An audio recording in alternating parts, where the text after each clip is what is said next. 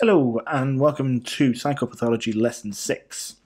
This is the first of 3 lessons covering OCD, and in this video we're going to be looking at what OCD is, the characteristics of OCD, and then finish off with some example exam questions. So OCD is an anxiety disorder, where anxiety arises from both obsessions and compulsions. Compulsions are a response to the obsessions, and the people suffering from OCD believe that the compulsions will reduce their anxiety in some way. Now, there are quite a few different types of OCD, and the main types are on the screen for you now. There'll be some there that you recognise as being the more well-known and stereotypical types of OCD, such as people who have hand-washing compulsions, or people who repeatedly check things, and people who count and arrange things and have this need for symmetry. However, you can also see that there are some less well-known forms of OCD, such as people who are afraid that if everything isn't in perfect order and just right, something terrible will happen, or they'll be punished, which is known as being a doubter or a sinner.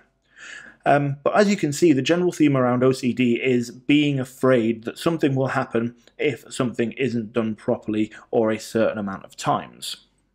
So as with phobias and depression, the other 2 conditions that we've covered as part of the psychopathology topic, OCD can be split into cognitive symptoms, behavioural symptoms, and emotional symptoms, where cognitive symptoms involve thoughts, behavioural symptoms involve actions, and emotional symptoms involve feelings. So let's start with cognitive symptoms. And the most standout cognitive characteristic is obsessions. So obsessions are intrusive thoughts or impulses that are perceived as forbidden or inappropriate. They might be frightening or embarrassing, which could lead to the person not actually wanting to share them with other people. Very common obsessions involve things like ideas, like germs are everywhere, doubts, like if I don't do this, something bad will happen, impulses, like wanting to scream swear words or obscenities, or even images, perhaps of a sexual nature. And these intrusive thoughts are uncontrollable. Another cognitive symptom is awareness. So somebody with OCD recognizes that the obsessive thoughts or impulses that they're having are a product of their own mind and are for the most part unreasonable, irrational, and/or excessive. Moving on, behavioural characteristics of OCD revolve around compulsive behaviours. These behaviours are performed to reduce the anxiety created by the obsessions. They are repetitive and they are unconcealed, in that no attempt is made to hide them. Examples include things like hand washing and checking, but they could also be mental acts such as praying or counting over and over again. People with OCD feel like they must perform these actions or something terrible will happen, which creates the anxiety. So that being the case, the compulsions are designed to reduce the anxiety that's being experienced. Interestingly, the behaviours are often not connected in any realistic way to the behaviour that they are designed to prevent. So there are even some patients who only experience compulsions without any obsessive thoughts. And then lastly, we come to emotional characteristics. And the main emotional characteristic is anxiety, which is caused by both the obsession and also the compulsive behaviour. You've also got embarrassment and shame, because people with OCD very often are aware of their excessive behaviour, but are also aware of the uncontrollable nature of that behaviour and of those thoughts.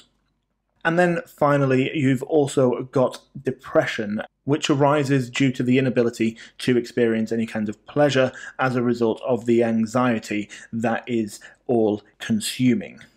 Okay, so those are your characteristics of OCD. Now, if this comes up in an exam, you'll be most likely to ask to name, explain, or pick out different symptoms.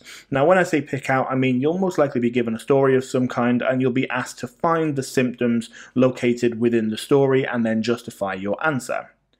So on the screen now, you've got the first question, which is about Bob. This is one of those pick out questions where you have to kind of explain what is meant by an obsession or what is meant by compulsions in relation to the story. Now, the story could be slightly different and you might be asked to pick out something different, but in general, that's the way that it works. And then you've also got your general short answer questions as well, where you might have to outline one behavioral and one cognitive characteristic of OCD, or like the last question on the screen, you might just be asked to outline characteristics, but there not be very much guidance as to which characteristics, and it be left completely to you. The thing to bear in mind here is that all of these questions are 4 markers. Okay, so particularly with the second 2 questions, it's not enough to just identify some symptoms, you actually have to explain what the symptoms are in order to get the 4 marks. Okay, so that is the end of the video. The next OCD video will be on biological explanations for OCD, and the link to that should already be on your screen. As always, if you've got any questions, please feel free to put them in the comment section below, and I'll do my best to get back to you ASAP. I hope it's all been useful, and thank you very much for listening.